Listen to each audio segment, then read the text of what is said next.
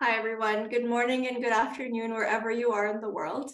And welcome to session 26 of the annual meeting of the Alliance for Child Protection and Humanitarian Action. My name is Yang, and I'm going to start with just some brief housekeeping. And without further ado, I'm so happy to be here to introduce session 26, which is titled Food for Thought, Tips for Advocacy with Food Security Actors. And my name is Yang Fu. I work as a Child Protection and Food Security focal point with Plan International. We've already heard throughout this annual meeting about the centrality of children's protection and multi-sectoral programming. But today, for the next hour and a half, we're going to discuss how to promote collaboration, specifically between ourselves as child protection actors and between the food security sector. And I think, as we all know, collaboration between child protection and food security is still, I would say, in its nascent stages. We really can't talk about child protection and food security collaboration in the same way as we do with sectors like GBV, education, or MHPSS, but that's what we're striving towards. As the world is facing a global hunger crisis, we as child protection actors also need to work to overcome our shyness, our lack of confidence in engaging food security actors. And we also need to work together to find effective strategies to engage the food security sector. So today's session is broken up into three parts. The first part will touch upon why we believe collaboration between child protection and food security actors is important and particularly relevant in this moment in history. In the second part, we'll discuss how to effectively advocate for greater child protection and food security collaboration with support from our panel of speakers. And in the final part, we'll summarize key points and we'll answer questions or comments from the chat and from our participants, as well as share relevant resources. So that's the outline of our session today. And I'm very grateful and very lucky to be supported by the following colleagues. So this is Marta Ricci, CPIE specialist from Plan Germany, Christina Majorano from the Global Food Security Sector, Francesco Kaburu from the Child Protection Area of Responsibility in South Sudan, and Elizabeth Drevlo from the USAID's Bureau of Humanitarian Assistance. There aren't any breakout rooms for this session, but we are going to be using Mentimeter polls to hear your thoughts and opinions. So please feel free to click on the Mentimeter link and to join us for our brief opening icebreaker Mentimeters. And I'll let Natalie support me in changing the screen so we can see the Mentimeter screen and we can go to our first question. So the first question asks, in your current role, are you working on child protection issues which are exacerbated, which are affected, which are driven by food insecurity or lack of livelihoods? So the options are yes and no. What I can see from the chat is by far the majority of our colleagues are saying yes. We know that food security isn't the only driver of child protection risks, but we are seeing in many contexts that it is a significant driver and it plays a significant role across all contexts, even across contexts which are developed in high income contexts.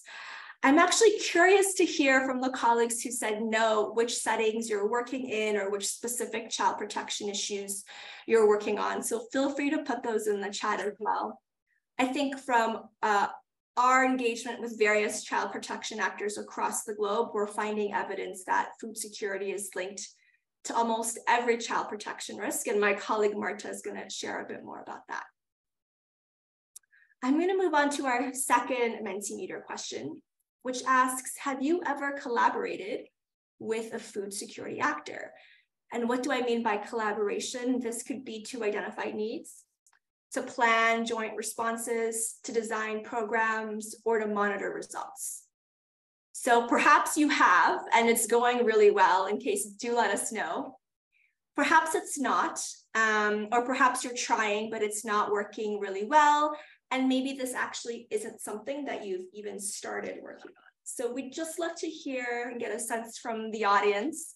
What is our previous experience coming into this meeting in working with child protection colleagues?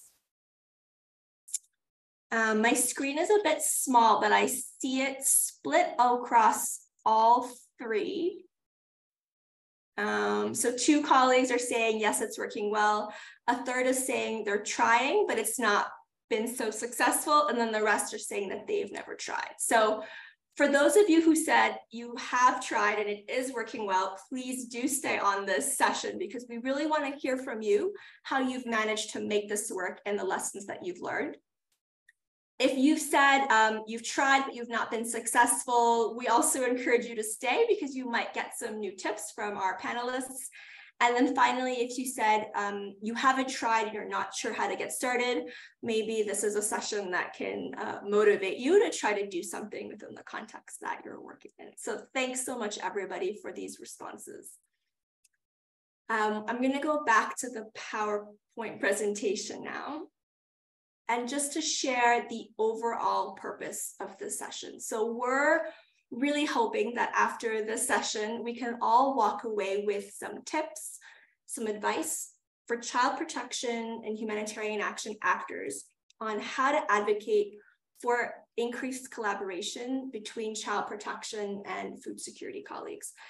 I've been working on this issue for a short while now, and I think what I've really realized is that advocacy is such a core component of trying to achieve any type of cross-sector collaboration. Even if it's doing a joint assessment, even if it's referring families from one sector to another, we can't really achieve anything alone as child protection actors without getting other key stakeholders, decision makers, and sometimes even our own managers on board. So it's really important for us to know who to target and how to target them. So I'm gonna move us on to the first session of this session, and that is just quickly highlighting why is child protection and food security collaboration even important and relevant? And we've learned a bit from a global initiative that we've done lately. And I'm going to invite my colleague, Marta from Plan Germany, to share with us what this initiative has been and what some of the evidence findings have been. So Marta, over to you, and I think over to the next slide. Thank you, Yang. Yeah, and thank you for this introduction. I will start giving a bit of background of the initiative. So in 2022, Plan Germany and the Global Child Protection Area of Responsibility became a partnership to strengthen cooperation between child protection and the food security sectors. This initiative was born of 2 reasons. The first was that across all humanitarian contexts, we were seeing very little collaboration between these 2 sectors. And the second was the child protection actors were requesting support on how to collaborate with food security actors. So this initiative had 2 phases. The first supported by the Global CPOR through funding from the USAID Bureau for Humanitarian Assistance. At the current phase, supported by the German Federal Foreign Office, GFFO, through a global consortium project led by Plan Germany, called Joining Forces for Child Protection in Emergencies. So as part of this initiative, one of the first things that we did was review the evidence on how child protection concerns were linked with food security. And to do so, we launched a global evidence review. Next slide, please. Thank you. So the evidence review was necessary because although we've been hearing about links between drought, lack of livelihoods, poverty, cuts in food rations, and others which are protection concerns, we didn't have a global picture yet. And as food insecurity continues to be on the rise, we wanted to understand how food insecurity impacts children's protection and any good or promising practices around that. What we found is that food insecurity is linked with all types of child protection risks. The food insecurity worsened mental health and psychosocial well-being of children and caregivers, and this results in poorer care for children, increased exposure to intimate partner violence, and fighting between peers. In addition, families and children adopt negative coping mechanisms to acquire food, and this includes child marriage, child labor, sexual exploitation, and family separation. Again, what we found is that when food is scarce, children spend more time trying to find food or to prepare food, including collecting water and collecting firewood. And in several cases, sexual and gender-based violence, dangers, and injuries associated with this was the most cited risk for children. And this was reported by children themselves and community members. And finally, we found out that food insecurity interventions themselves can unintentionally pose risks for children if children's protection is not considered as part of planning, designing, and implementation of food security intervention. So yeah, clearly to respond to your question on how to prevent and mitigate child protection risk through this evidence, we really saw that having to have multi-sectoral responses, child protection actors and food security actors must work together. Thank you, over to you. Thanks, Marta. Thanks for summarizing that so concisely. You can find more details and country-specific examples in the report, but I think this has been so helpful to flag why collaboration is really relevant, because none of these issues can be addressed by our sector alone. On the next slide, you can see some examples of how child protection and food security actors have collaborated in different settings. And these examples are a combination of actions which are either more specific to child protection mainstreaming or integrated programming. So that includes things like having joint needs assessments and joint analysis, planning interventions together, and that includes jointly determining selection criteria and doing targeting exercises, specifically looking to improve referral pathways between both sectors, conducting child protection risk assessments of food security interventions and tailoring food security responses as a result, designing and implementing integrated child protection and food security programs where the ultimate objective or goal is really children's holistic well-being, doing consultations with children and adolescents from food insecure contexts to identify solutions and hear how issues are impacting them. And then also ensuring that all feedback mechanisms, including those established in food insecure areas or as part of food security responses specifically, are child-friendly and accessible to children of all ages and backgrounds. So these were some of the examples that we found, and we've shared these in previous webinars and presentations. So we're not going to go through specific examples again, but we will share links to them at the end of this session. For the colleagues on the call who said that they had successful examples of collaboration across child protection and food security, please do feel free to add those examples in the chat, because we're constantly looking for more examples to document, and this is really useful. And we collected these examples through 3 workshops that we conducted last year as part of the global initiative that Marta presented. And these workshops were in Nigeria, South Sudan, and the Central African Republic.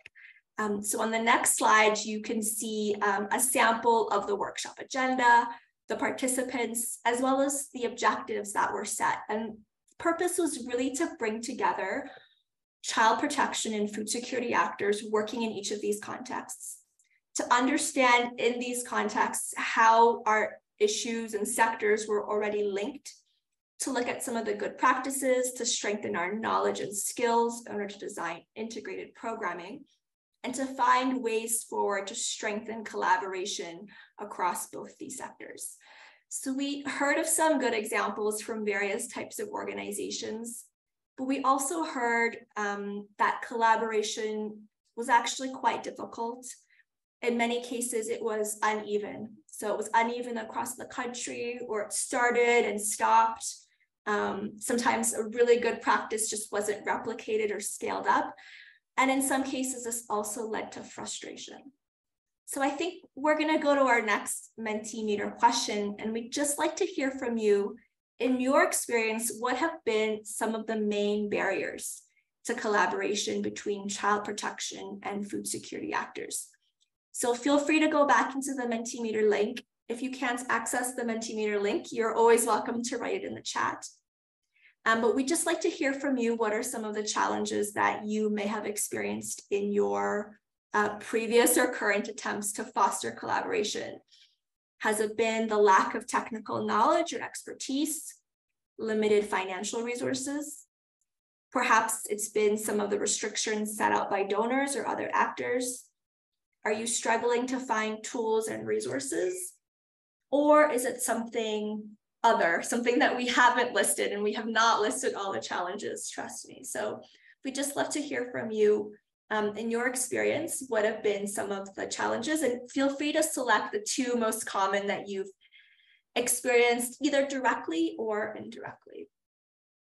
And I can see from the results that lack of guidance and tools, but limited financial resources is currently in the lead, followed by a lack of expertise or lack of knowledge in the other sector. So while we wait for some other responses to come in, I want to ask my colleague Francesco from the CPOR in South Sudan. Francesco, when you see that limited financial resources is coming up as the top barrier, does that surprise you? Do you have any thoughts about this? Good afternoon, everyone. Actually, it doesn't surprise me. Limited financial resources often comes up as one of the main barriers to the collaboration between child protection and food security. In my perspective, this challenge can be and should be transformed in an opportunity. You see, as humanitarians, we are asked to focus, among other actions, on two main directions when we are involved in our strategic planning processes. We have to prioritize, and we can't do that in a silos. Child protection can't just look at its own vulnerability criteria and food security proceed in other directions. Unfortunately, we do see a lot of standalone programs, though we are aware that these standalone programs, especially where funding is shrinking, these standalone programs can't stop the vicious cycle of abuse against children. So we do have to look at integrated response plans. I know this sounds easier said than done, but we have good examples out there. I will expand a bit more on them. For now, I would just like to mention how these good examples from other contexts are inspiring us in South Sudan. For instance, right now, within the framework of the response to the Sudanese crisis, the CPOR is trying to make sure whenever we set up a child-friendly space, WFP can provide high energy biscuits to the children in our CFSs. So this is a way for WFP to reach out very quickly among the most vulnerable members of the community. And at the same time, as CPO actors, we can expand the coverage of the needs of the children we support. Thank you. Thanks so much for that, Francesco. I loved hearing such a recent example. And indeed, I'm not so surprised either that limited financial resources has come out as a barrier. We did a survey with child protection and food security actors across CAR, Nigeria, and South Sudan last year. And the two most frequently cited barriers were limited financial resources and then also lack of guidance and tools. And I think more and more what I'm feeling is that advocacy is a key component to addressing both of these. So to thinking about how we can either increase funding or use our limited resources more effectively, like the example you gave, Francesco, from South Sudan just now, or when developing tools and guidelines. Nothing developed by the child protection sector alone can be truly effective, because we need the technical expertise and knowledge of our colleagues in the food security sector. So thanks so much, Francesco, for sharing your feedback on that. I'm gonna move us on now to the next session. Sorry, the next part of this session. And this part is gonna look at what do we mean when we talk about a child protection and food security advocacy strategy? So why am I using this term? What am I actually talking about? When I think of a child protection and food security advocacy strategy, on the next slide, I'm essentially talking about efforts to persuade humanitarian actors to improve collaboration between our sectors, between child protection and food security, with the ultimate aim of better addressing all the child protection risks and concerns that are associated with food insecurity, with food security programming, and then through that improving children's protection and holistic well-being. And in order to do this, we definitely need an advocacy strategy. And any good advocacy strategy should be context specific and have a context analysis, have clear targets, have some defined tactics, as well as some key messages. And that's what my three panelists today are going to help me, along with everyone on the call, all the participants, in beginning to develop for the rest of this session. So I think if we move to the next slide, we want to think about who are the targets of a child protection and food security advocacy strategy, and who should be the targets, who should we prioritize. So in a minute, we're going to go to a Mentimeter poll to ask you, in your opinion, who should be prioritized as targets in a child protection and food security advocacy strategy. But before then, I'm just going to highlight some possible targets and allies of this strategy. And perhaps I've missed some actors from this table, so please feel free to add them into the chat.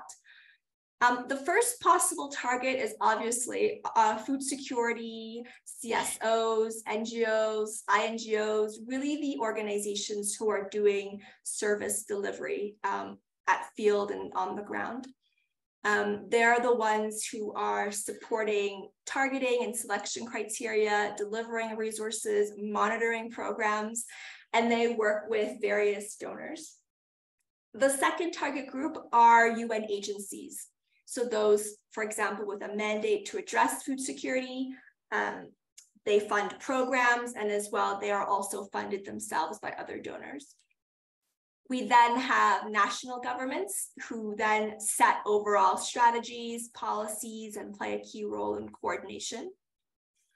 We have the CPOR and the food security cluster here, so I can't forget our coordination mechanisms, who are responsible for coordinating preparedness and response activities, setting agendas, and who are made up of all these representatives from governments, NGOs, and UN agencies.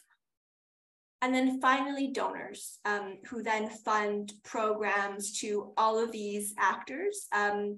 And some donors have specific interests or specific focus areas on protection or child protection and on food security themselves. So just thinking about these actors, I'm gonna go to the Mentimeter poll now for our fourth question. And in this question, we'd like to hear from you. Which of these actors do you think should be prioritized for child protection and food security advocacy? So feel free to go back into the Mentimeter link or to write it in the chat.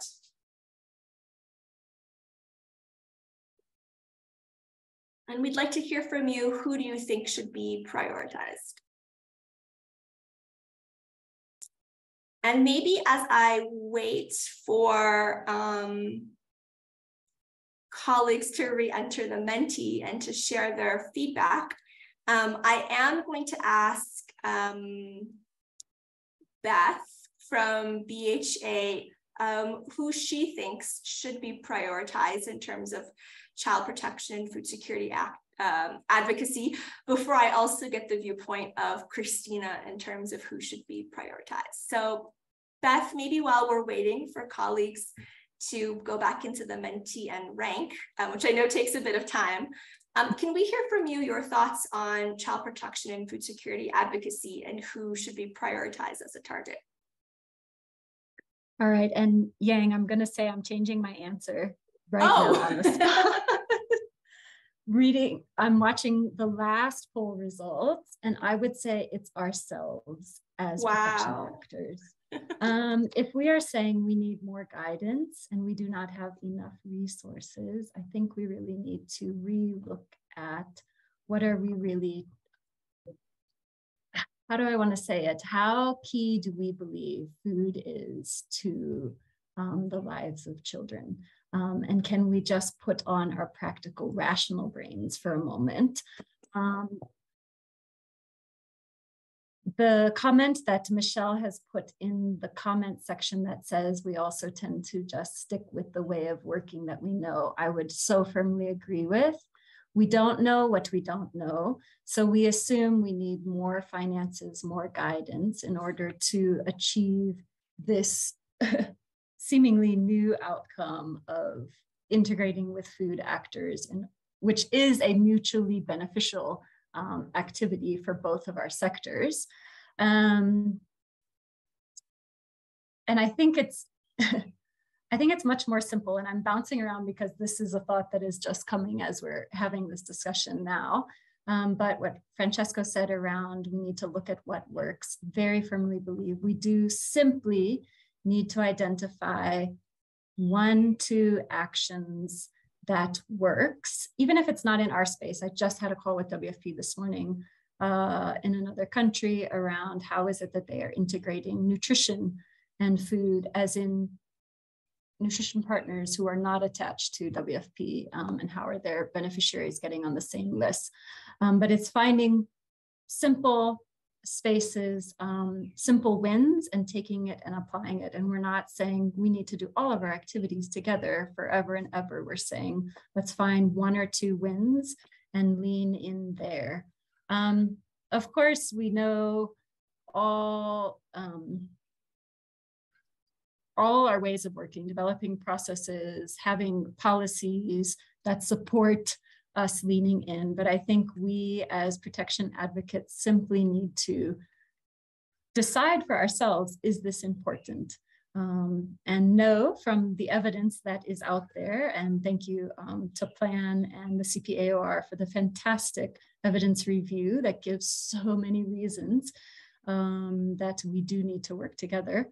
But let me just jump into this now, my real point really quick.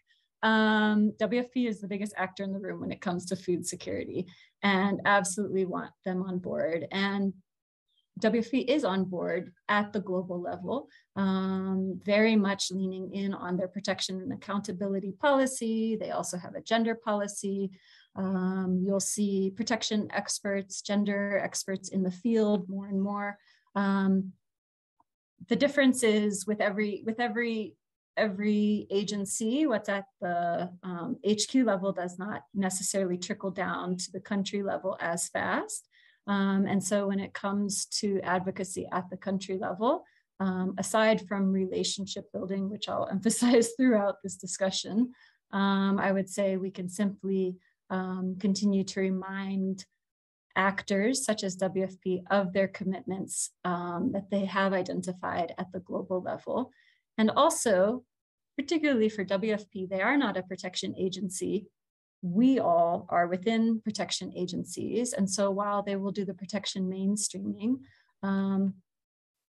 we are able to come and support their food beneficiaries with protection services. So we need to look at ourselves as a win for food actors as well.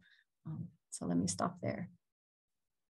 Thanks, Beth. I really appreciate this honest and on-the-spot reflection as well. And I think actually that what you said might resonate really well with Christina. So Christina, from the Global CPAOR, can I just ask who you think should be some of the primary targets for child protection and food security advocacy?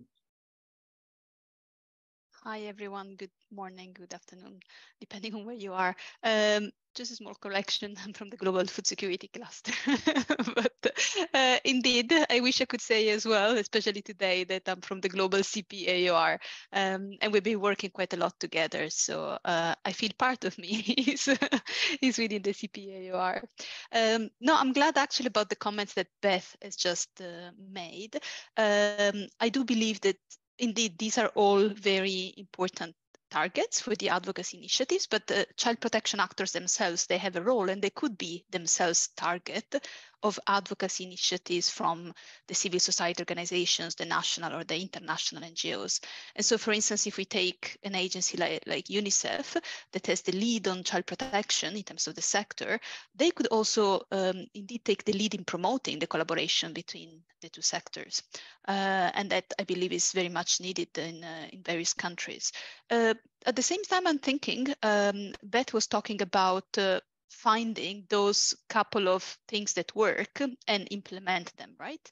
There are organizations that have an expertise and they have operations in both sectors, in child protection and in food security, and they would be probably the perfect implementers of an integrated program. So if they were able to have their teams working together and not in silos, because sometimes even within the same organization, child protection and food security teams do not work together. But if they're able to work together and implement maybe new approaches or an integrated program that sometimes is not necessarily new, they could show the added value of this collaboration to the wider community. They could show what works, and this could open the way for a wider collaboration among the two sectors. So maybe that would be my contribution in addition to what participants have rightly pointed out. Thank you, Yang.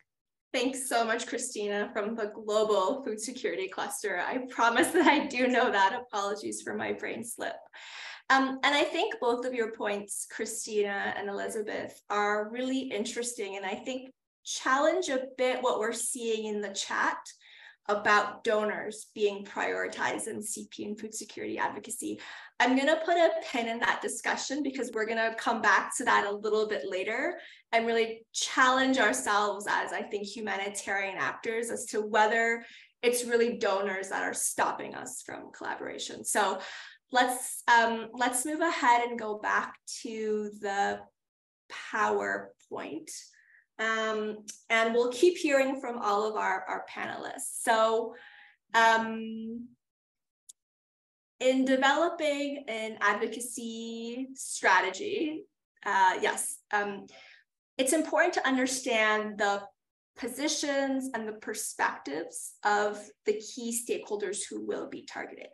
And so we need to understand what is the starting point of all these various targets. And given that I have representatives of 3 targets on the call, I'm going to ask them and start with Francesco. So Francesco, representing the CP area of responsibility, we know that child protection coordination plays a key role in advancing this discussion, also in bringing together and mobilizing child protection actors. And like Beth has said, for us as a community to really decide whether or not this is a priority.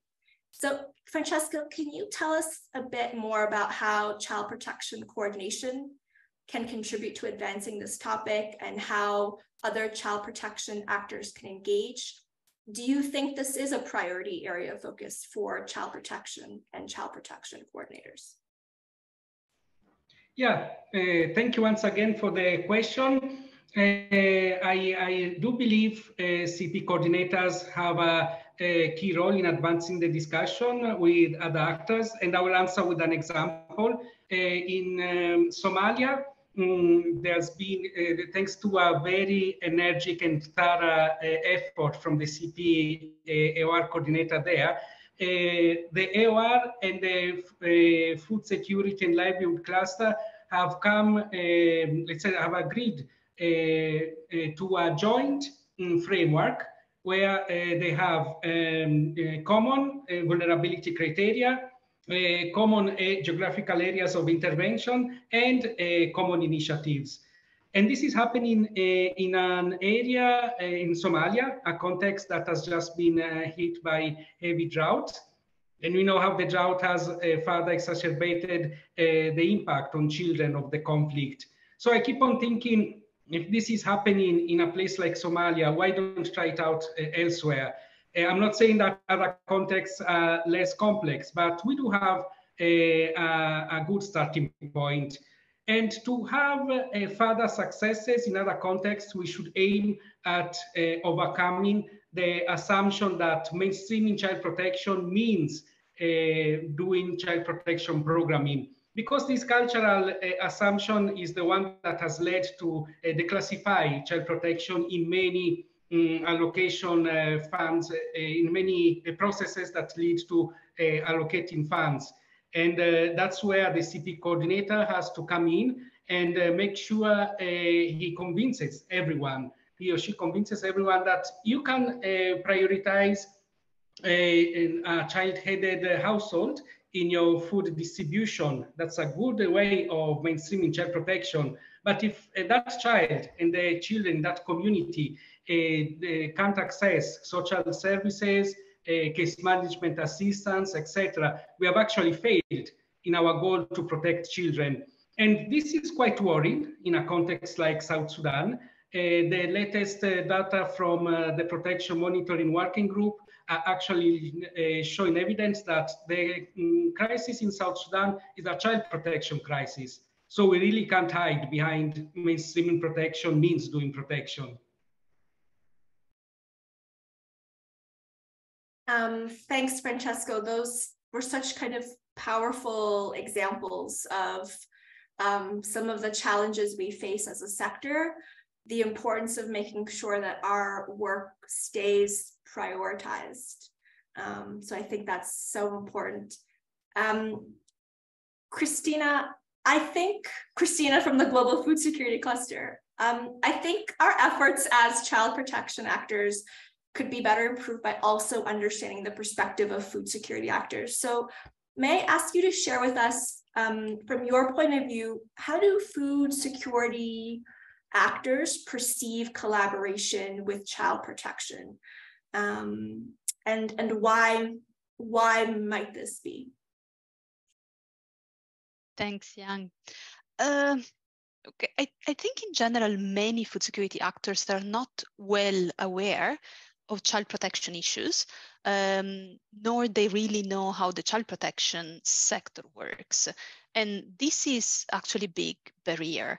So the way the collaboration is perceived by food security actors will really depend, I think, on the efforts and the success of child protection actors in explaining to their food security counterparts, to their colleagues in food security, what child protection risks are, where they are, and how they're linked to food insecurity, or even to food security programming, because we have seen sometimes it's the response itself that can create child protection risks.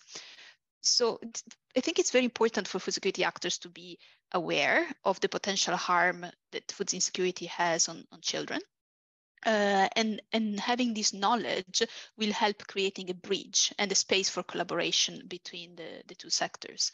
I think it will be important for child protection actors to be able to pass this message strongly, clearly, and especially in a non-technical way. Non-technical, so no words that food security actors would not understand, but then also very context specific. And sometimes we've seen in some countries collaboration between protection, child protection, GBV, and food security being along the lines of guidelines, checklist, things that you have to do. And I believe this can somehow scare food security actors because it's something added on top of their work and something they don't really master. But if things are explained in a clear way, they're very context specific, very concrete. So highlighting what kind of child protection risk can be found or is found actually in a certain area. So I don't know, like worst forms of child labor, such as mining in this region of the country that is linked to this kind of food insecurity or poverty, or it may be connected to some of the activities that have been done, this can really help taking action in a very concrete way and can really open for concrete collaboration among the two sectors. So I think the key is really in being able to open this communication in a clear, concrete, context-specific way between the two. Thanks, Christina. And I really love this point, because I think we have so many assumptions as child protection actors going into other spaces that other actors are also, maybe experts or really knowledgeable about the things that we spend all of our days on, and that's not the case. And maybe it takes a specific skill to explain the work that we do in a non-technical way. So we just throw around the words like case management all the time, but I'm not sure that other sectors really understand what we do in case management, why it's so helpful, why sometimes case management is not the right approach. We did an interesting poll in the workshops that I shared last year between child protection and food security actors. And we basically asked food security actors what were some of the different ways that children were being harmed by the lack of food based on their own knowledge. And then we asked child protection actors the same question, but from their programming perspective. And when we brought these two sectors together, it was really an opportunity for colleagues from both sectors to share their perceptions, to share needs assessments and recent data. And what I found was that food security actors were really interested in the child protection needs assessments. They were asking questions, they were interrogating, they wanted to know more about our methodology.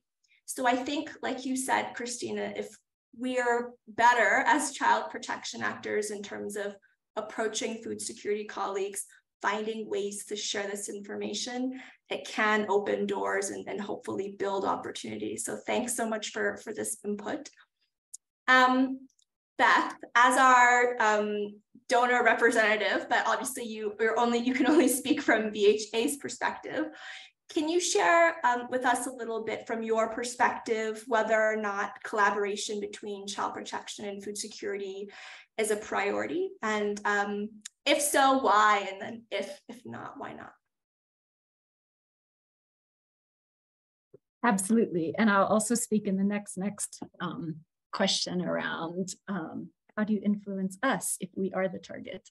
But in terms of, do we see it as a priority? 100%, we absolutely do. Integration, we know, between every sector is key and essential. I mean, for every reason, maximizing resources, making the most of entry points, providing holistic care, seeing outcomes that are mutually beneficial. We also know that protection is a foundational concept for humanitarian assistance. So between protection mainstreaming and protection programming, protection mainstreaming with the do no harm across the other sectors and protection, everyone is getting to step in a little bit on this. We also know that the CPMS has Standard 21, which speaks to the criticality of food security for children. So for every reason, we believe that collaboration and integration is key. And what Francesco brought up around mainstreaming versus providing protection programming is absolutely key. And mainstreaming, if a food partner says, it's okay, we're out there, we're mitigating GBV, we're identifying vulnerable children, that is not enough. Full stop. That does not fulfill does not provide a service that has a protective outcome necessarily. It is the very basic way of working that we all must adhere to. Protection is an asset to food. And as you said, Yang, food security actors are interested in, and I would say the majority of other sectors are interested in what's happening at the protection side. These are the awful stories.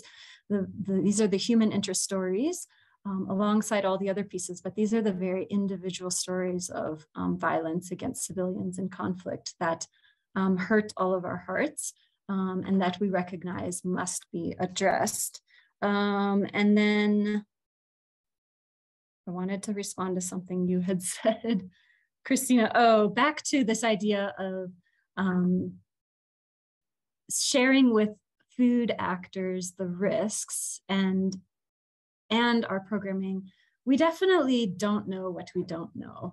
And I would say this is a challenge to each of us. And I would say, when was it, 2 months ago, did I cross the aisle and start speaking internally to our food security advisors to really start critically looking at how do we better work together. But the challenge would be to make a friend in the food space, in our area of operation, and just share. What are you doing? What am I doing? How can I help you? We are absolutely an asset, as is food, to our efforts. And if you gain one friend in the space and one potential for, even if it's not a partnership on paper, but if it is, we work in the same targeted area, we will do meaningful referrals, and we will actually follow up, and we will actually know when each other is out in the field. We will actually co-locate. Anything to that extent. It's an absolute win for kids. Sorry, I was struggling to unmute. Beth, I love this point about making a friend, because indeed, when we were collecting our examples of good practice last year, I would always ask, why did this collaboration start?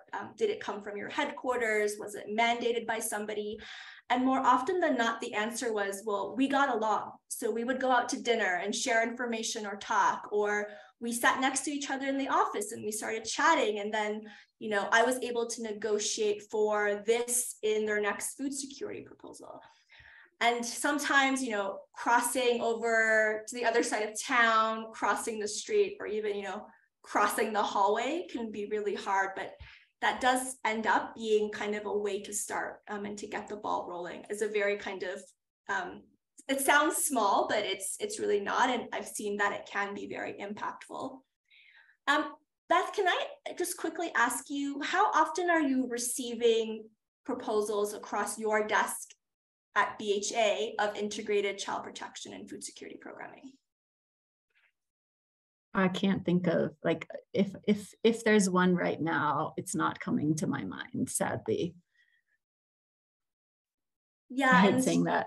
No, I think this is really important, because it helps us push back, I think, a bit on this perception that donors are the main barrier or blockage to collaboration or to integrated programming. And I wanted to ask you this, Beth, because I've heard the same from another, I would say, like one of the top 5 humanitarian donors in the past year, that they've been trying to encourage partners to submit these types of innovative integrated proposals. They had only ever received one in the past 6 years. And then when it came to implementation, it went back to siloed implementation. So I found it very useful when they put the onus back on us. So I know you're going to speak a little bit more to that point about later, Beth, but I think that's just useful to for everyone to hear. So we've heard that collaboration between child protection, food security actors can potentially be a priority, but we as the child protection and humanitarian action community need to take more of a lead. We need to take more of the initiative, and there are some very kind of simple and practical ways to do so, such as being context specific, meeting with food security actors. I've actually found that, if you can find a food security specialist who used to work for a child-focused organization, they have this unique perspective because they already kind of understand this child-focused lens, and they're so helpful in conversations. But I want to move on to my next question for the panelists. And this is, given everything we've just discussed, can you share with us a bit more what tactics, what approaches, what strategies that we as the child protection community can use to continue pushing this agenda forward? So we've heard of a couple already, but Francesco, I want to hear from you again. What tips do you have for all of the child protection actors on advancing collaboration between child protection and food security? How can we make this a priority in the context in which we're working? Well, my main advice is for other peers to be very, let's say, engaged in the HNO HRP process, because that's where you can really make sure child protection becomes one of the focuses of the humanitarian world.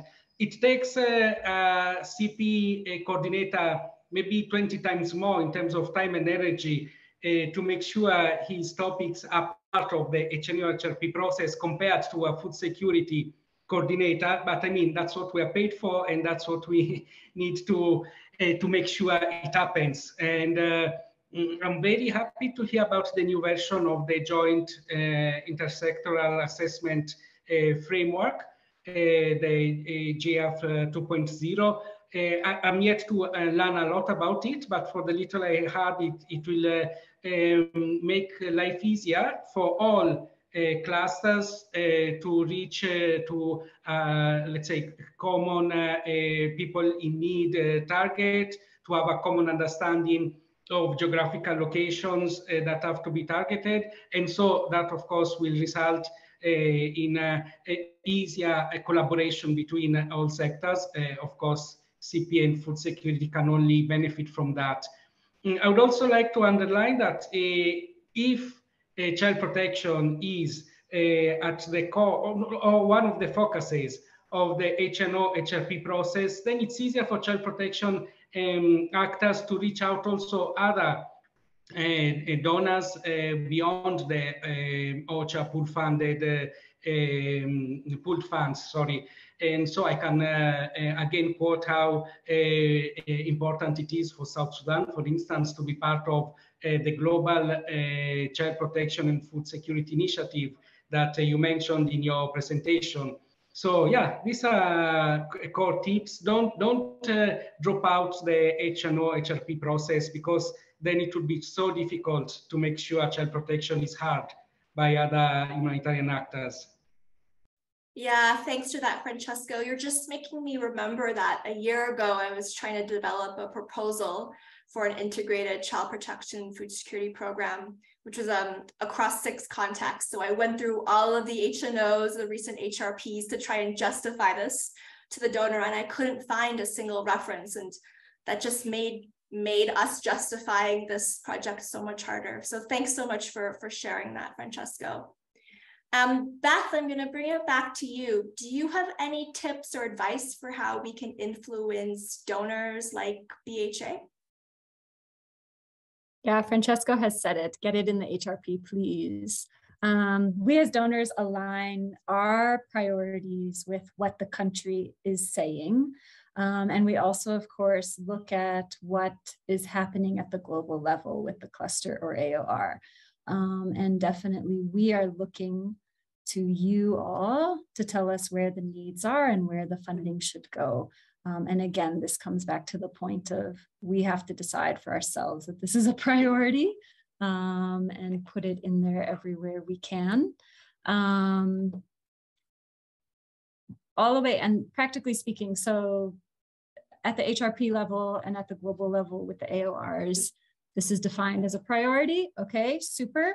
Now you have to take it to the next step and actually practically put it into your proposals and applications.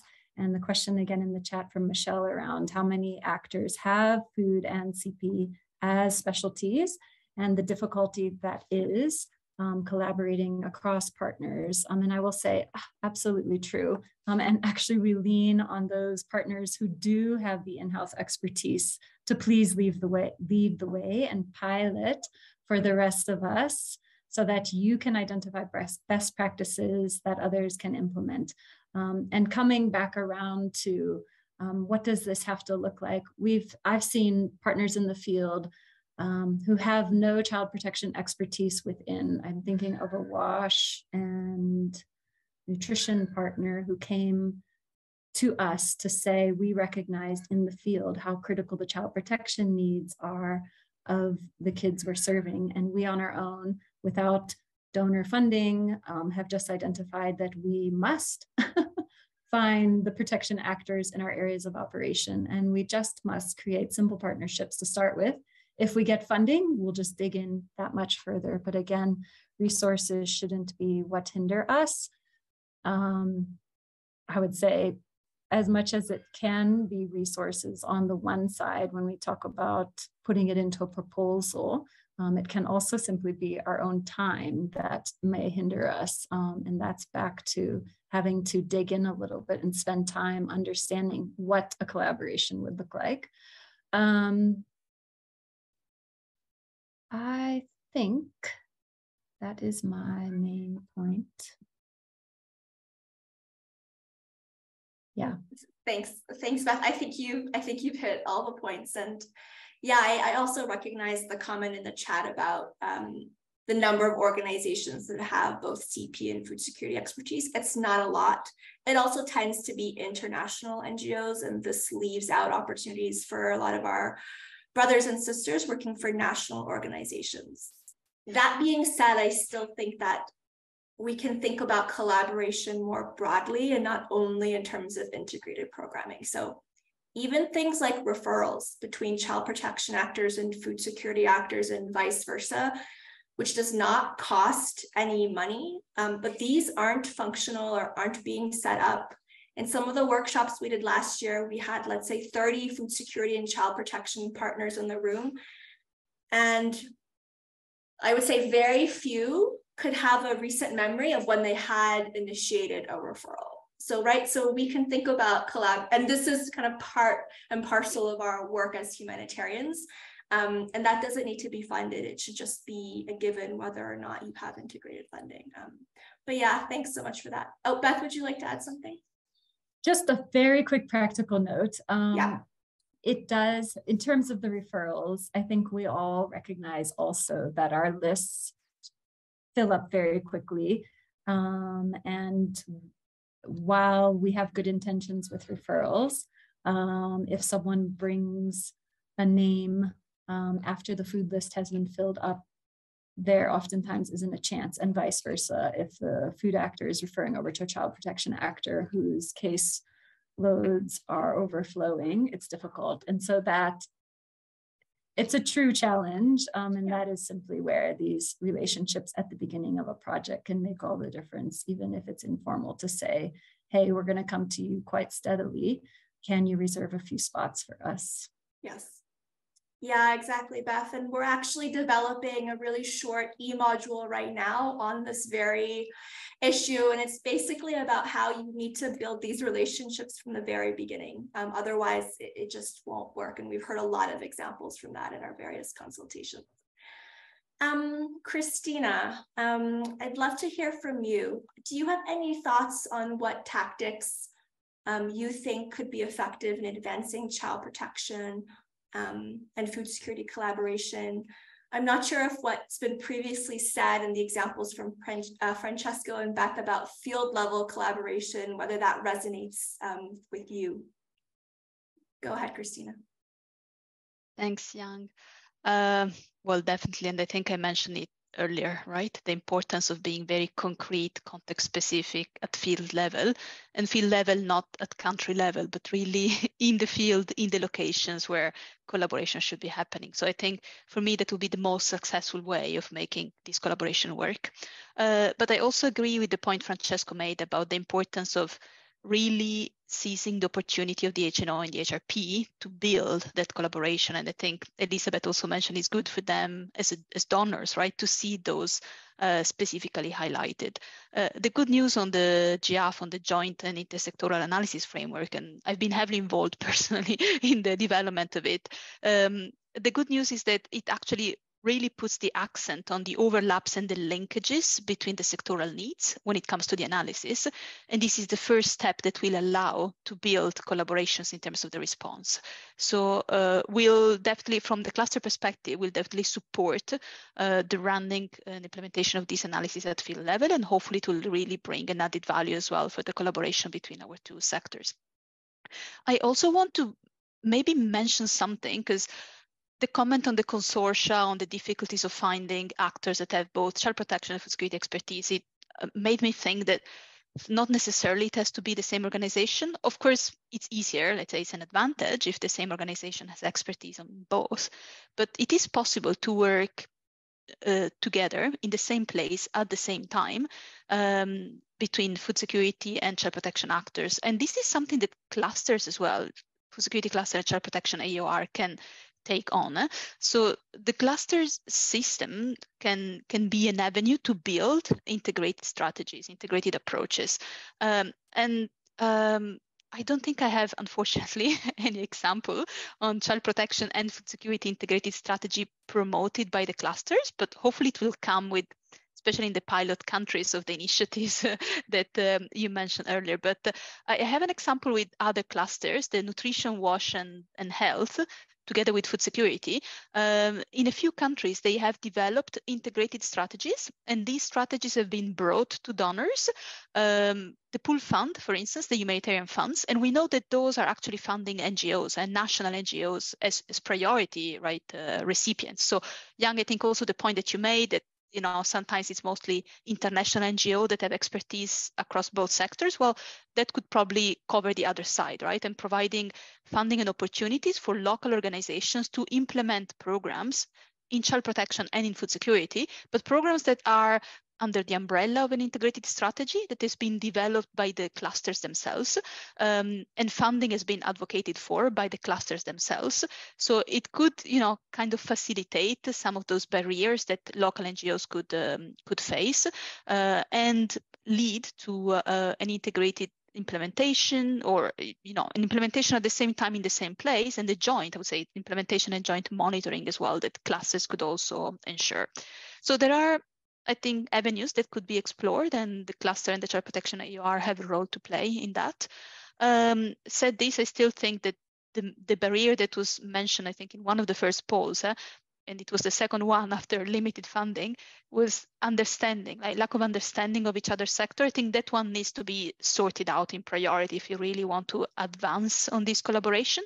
And sometimes even basics of each other's sectors are not really well known. So the fact that food security actors, they work with a household approach, you know, it's not an individual approach. So when you refer a child, you actually refer the household of the child.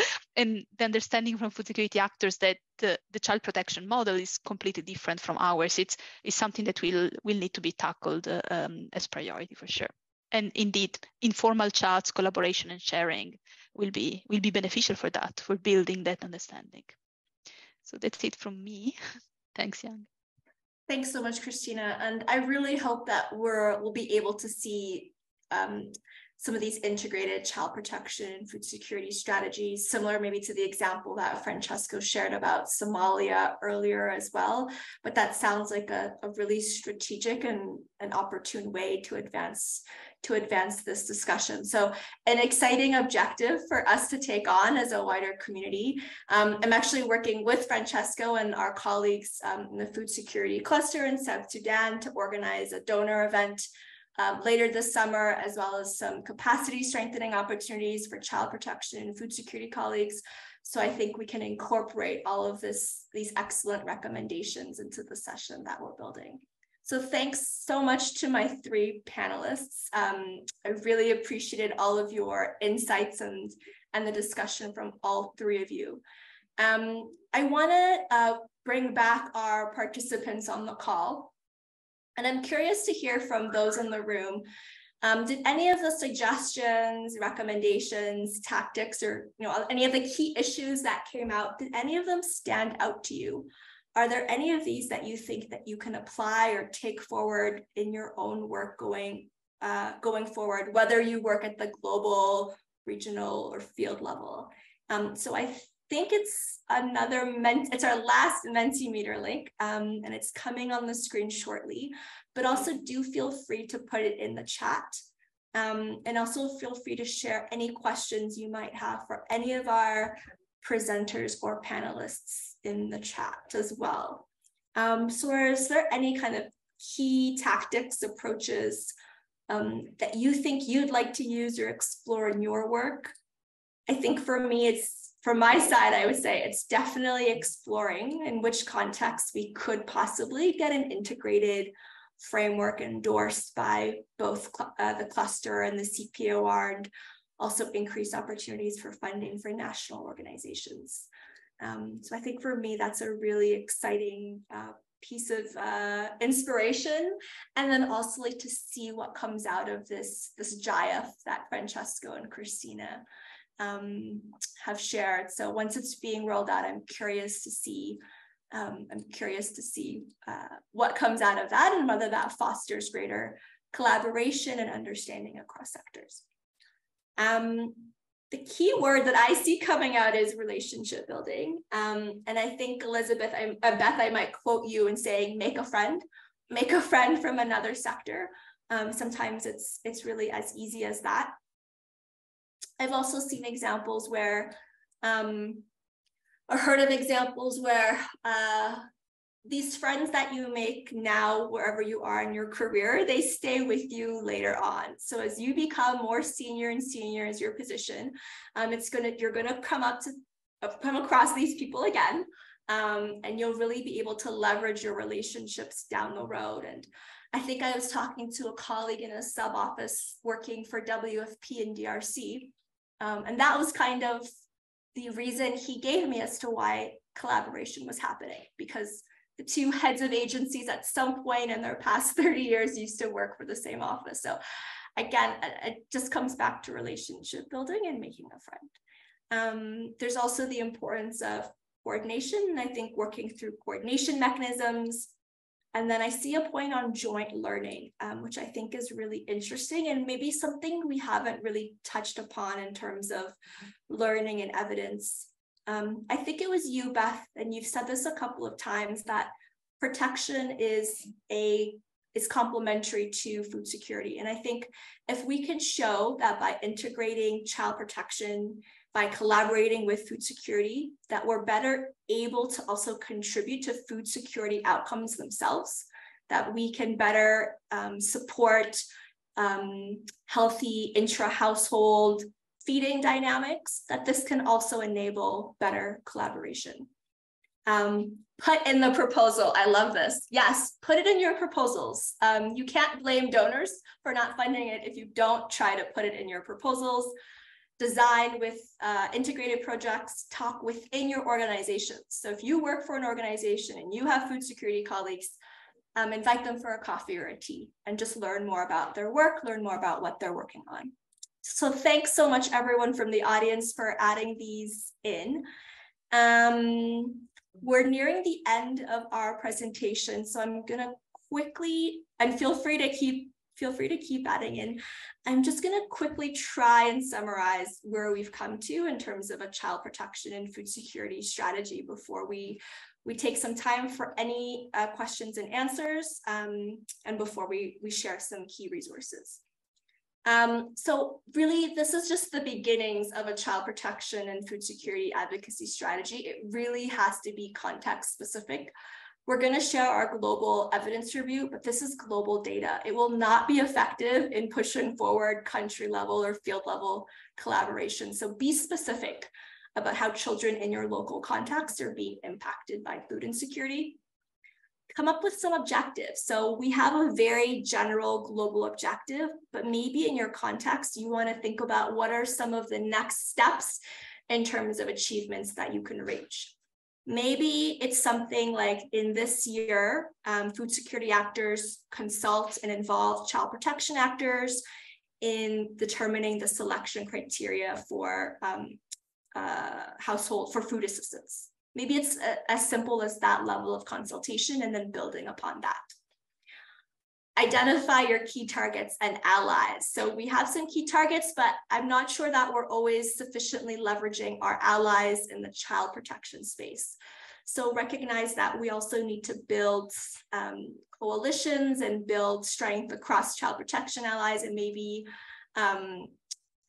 relying on our friends in the child protection AOR and child protection coordination mechanisms for their support.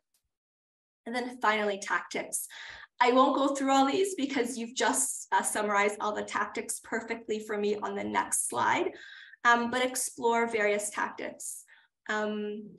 I think we have realized that we're at the point where it's not reasonable to expect any type of robust collaboration by just demanding it without trying to understand how the other sector is working, without recognizing that they have their own ways of working, but they also have their own constraints.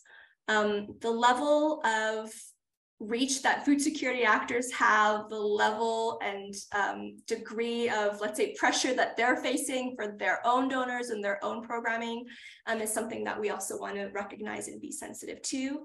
And then also put it in proposals, put it in HNOs, HRPs, meet with your food security colleagues, etc. So I'm just going to stop it there, and I hope I haven't, I'm sure I've forgotten something, but I hope it's very generally, that's a summary. We don't have a lot of time left, but we set aside a few minutes for Q&A. And I'm just going to ask Elspeth in the chat to help me identify a couple of questions and to direct them to any one of our panelists. Great. So I think the one question I can see that hasn't been answered yet is around measurement. So there's a question on how important do you think measurement and indicators are in advancing collaboration between child protection and food security? Based upon some of the experience with education, I think it would be good to know like what our panelists here think about advancing our work around measurement. So having child protection indicators systematically within food security programming. So I'm not sure who best directed that could be. I don't know if Christina or Francesco, you'd like to first take a stab at. Yeah, that is a key point. Thank you for bringing that to the table. And I would refer you to, again, the experience in Somalia, where the integrated approach came out from. So they actually agreed on common indicators and common targets. And that eased a lot then the monitoring of the effectiveness and the impact of the joint programs. I don't know if I answered the question. And maybe if I can add, I do agree it is important indeed to have indicators and measurement. And it's especially since we are at the beginning of this collaboration, we need to show also that this works, right? And it's true that some even basic but metrics will always help. It is challenging. It's not always very easy to find the right indicators, especially for this kind of integrated joint programs, but definitely needed. And I think also from the global level, we would be very happy to support country and cluster teams and partners to develop some of those indicators. Great, thank you so much. So please, others, feel free to put questions in the chat box or also come off mic with your questions.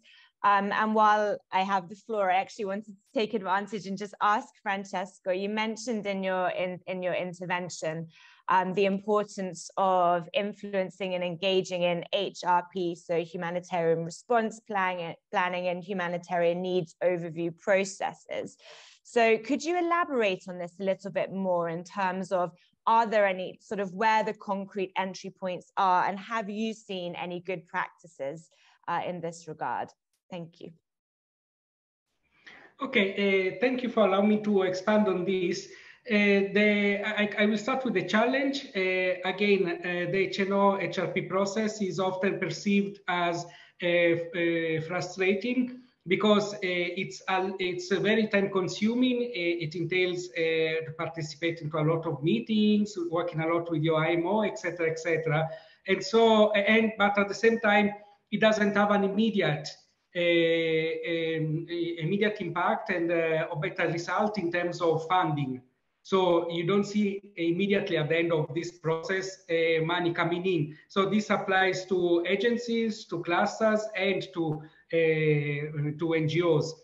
But it's too important for us to, let's say, drop out from it, especially child protection actors who might, coordinators who might really surrender to the frustration, because as everyone is saying, if child protection is not in the HRP, then there's nowhere you're going, and especially your partners in the CPOR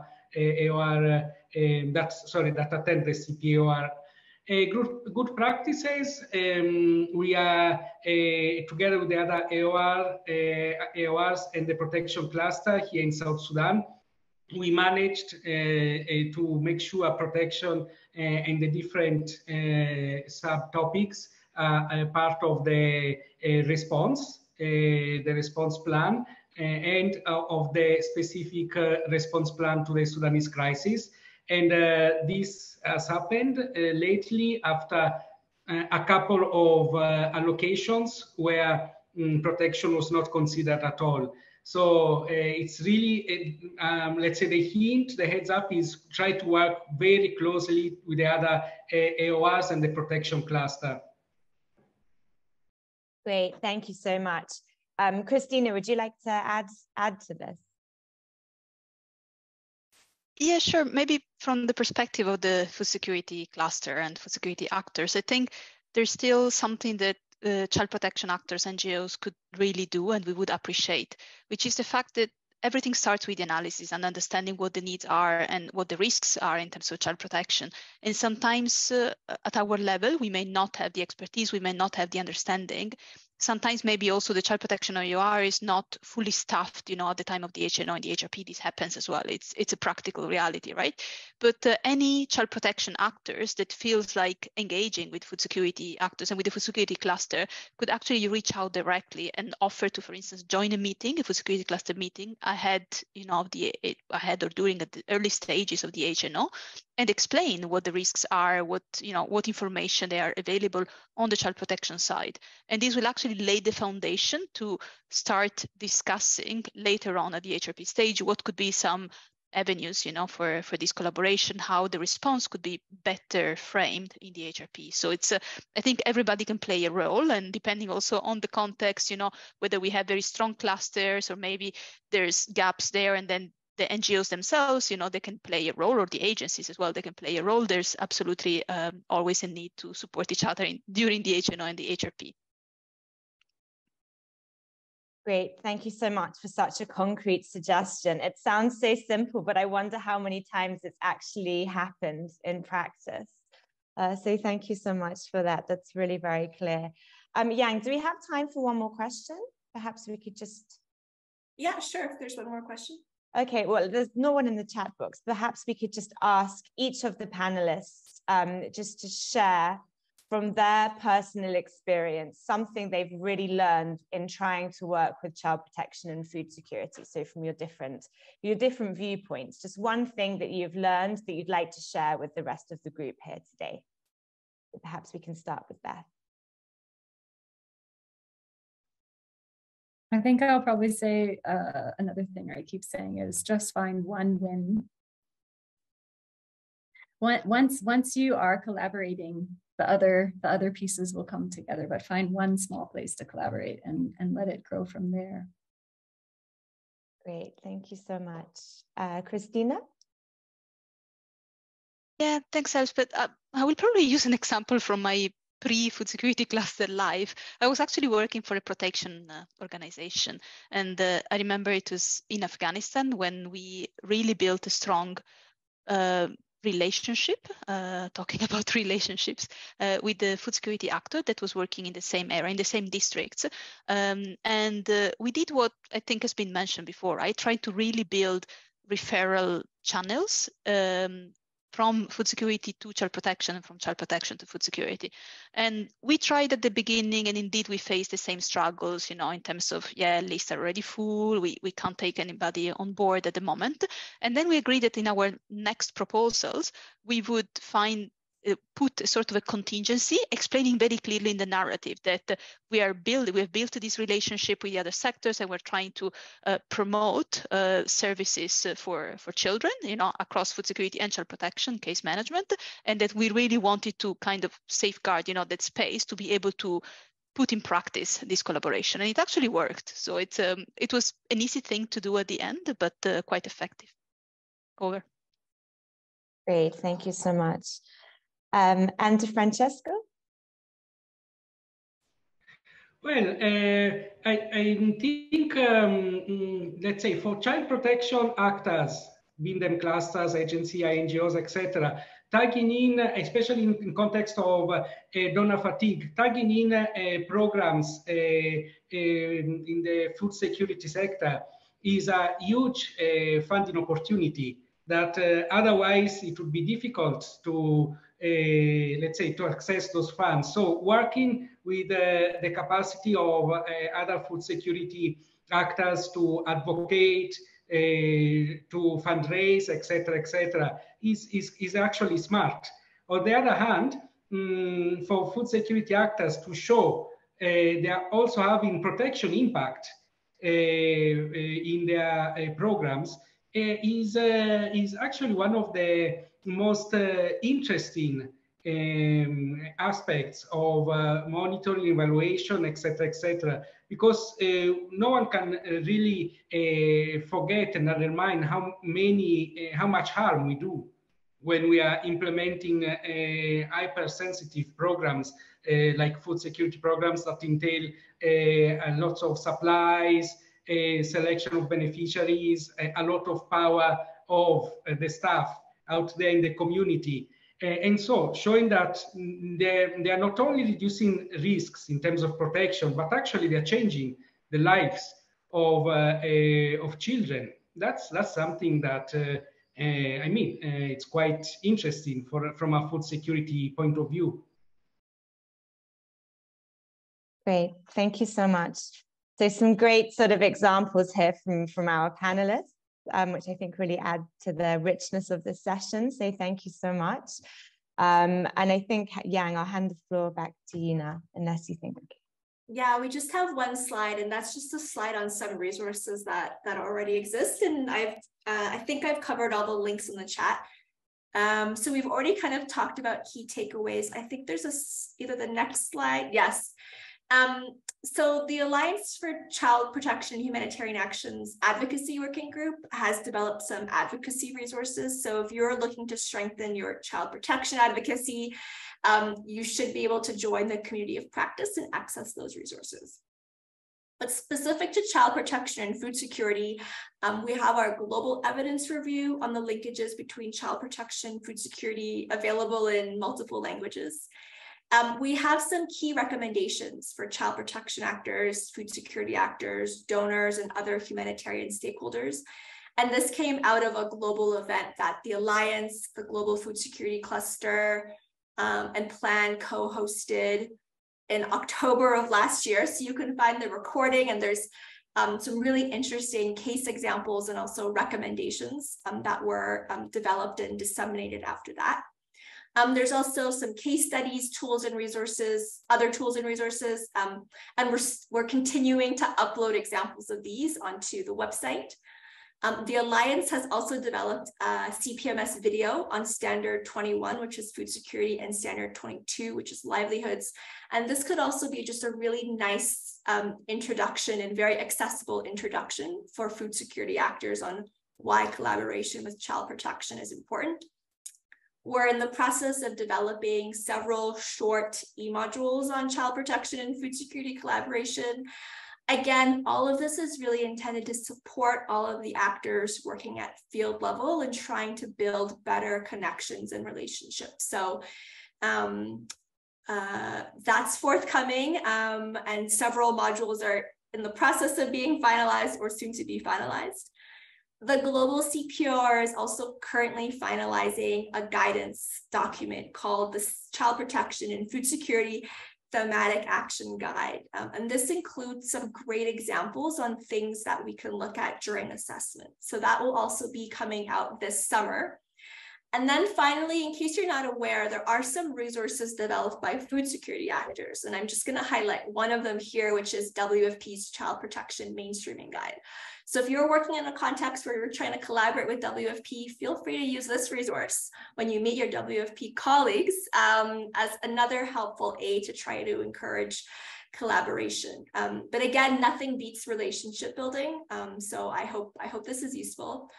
And if there's anything you can't find, if there are things that you would find useful but you don't see here, please don't hesitate to reach out to me. I put my contact in the email. We have some other activities and products that we're thinking of developing, but we really would value anyone's feedback or suggestions. How else can we support you to advance this collaboration and really prioritize it in your context? So I'm going to thank everyone for making the time to join our session today. I know it's at the end of a very long 4 days, but it was so special to us to have you here. And a shout out to Marta from Plan Germany, Francesco from the CPR South Sudan, Christina from the Global Food Security Sector, and Beth from BHA for making the time to share some words of wisdom with us in how to improve our collaboration across these two sectors. So thanks so much, everybody. Elspeth, I'm going to hand it over to you to explain what's happening next in terms of the annual meeting.